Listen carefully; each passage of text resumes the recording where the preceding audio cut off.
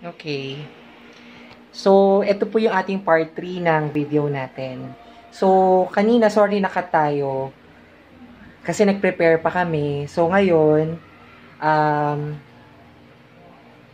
naluto na po yung ating garlic bread. And then, yung isa naman naglagay tayo ng may kasamang mayonnaise.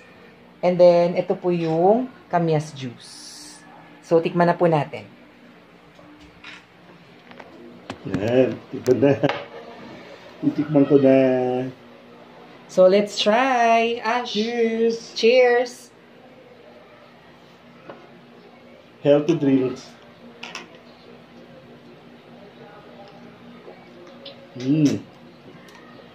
Nakakatanggal ng init yung asin niya, no? Bagay na bagay sa panahon. Perfect.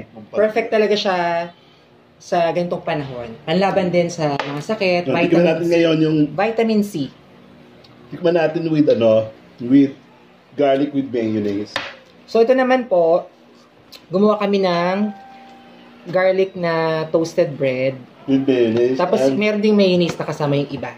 So pipili na lang kami kung ano yung anong lasa sa'yo? bet namin. Oh lang?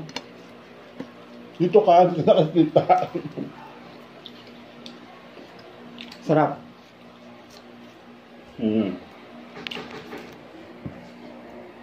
Kung makikita yung mukha. Sa bumili ng bread, di ba?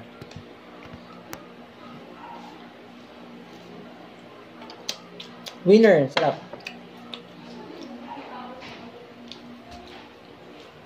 Ano ba yung mayonnaise, no? Sarap. Suto mainit.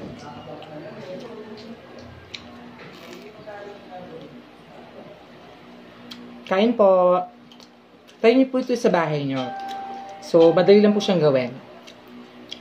Nakatindi kami ng Kamias. So, umikot kami dito sa lugar dito. Fresh. Kami na po ang namitas. Hindi, nangingi lang kami. So, sobrang fresh and healthy. Okay. Bye! Try niyo po sa bahay niyo. Bye-bye.